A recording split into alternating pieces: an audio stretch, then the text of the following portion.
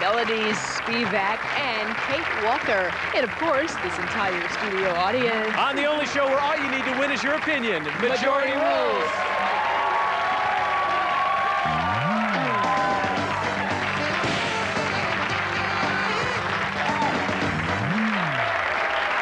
Hi, everybody. I'm Mark Summers, and this is a special, scintillating edition of Majority Rules. We're going to talk about cinema. That's right, and I'm Arthel Neville. We have all sorts of surprises for you and for our players. These four people are here on our stage today because they have proven that they have strong opinions and, of course, the ability to express them. However, just two of them will earn enough money to get to the speaker's face-off, and then our audience will decide which player will have a chance to write a check for almost $20,000.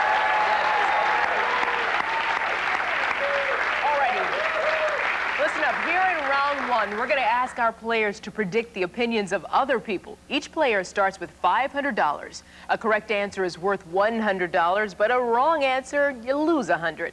On a challenge, money could fly all over the stage. So Kate, Melody, Ernie G, and Biagio, put those hands on those buttons. Let's get started with our first question on Cinema Week. A Geertz poll from the internet said, between the two, who is sexier? Now, did our majority say Antonio Banderas or Brad Pitt?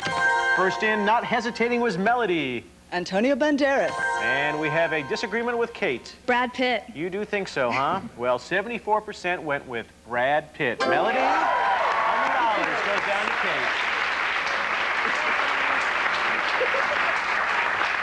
Kate. Okay, which event is more likely to happen in the next 10 years? Did our majority say we would get a flat income tax, or Pamela Anderson Lee would get she would get an Oscar? Ernie G, what do you say? Flat income tax. Flat income tax. And Kate? Pamela Lee gets an Oscar. Okay, well, 78% said the tax is more likely. Kate, hand over $100 to Ernie G.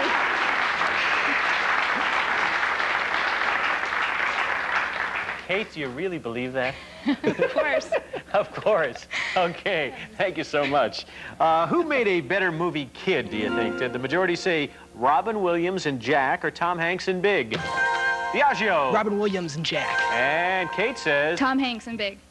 Big is my favorite movie of Tom Hanks of all time, but the majority said Oscar winner Tom Hanks. Look at that. Biagio, $100 over to Kate.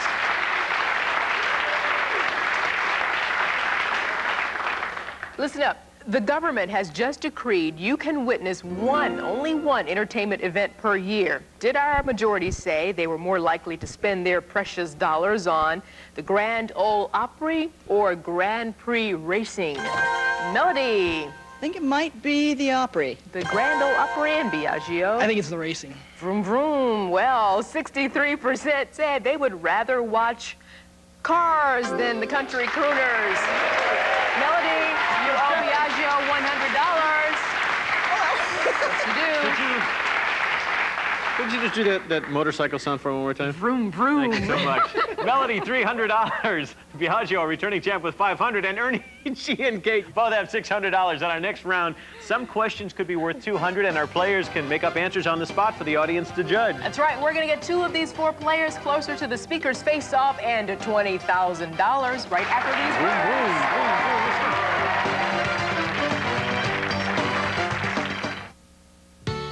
I've played